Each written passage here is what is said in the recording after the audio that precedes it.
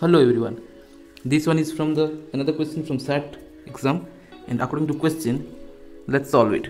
So as given, the area of the square is 25. So say area is 25. So side is 5.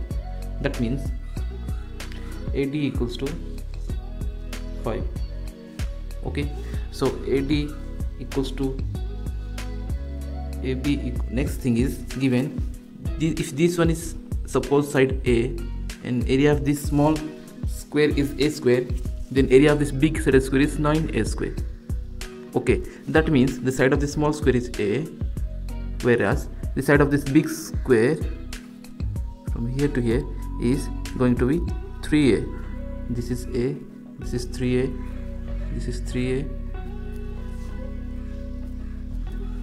That means the whole side, if you consider DC equals to 4A, which is equals to 5, that means the side A must be 5 by 4, and that is our answer.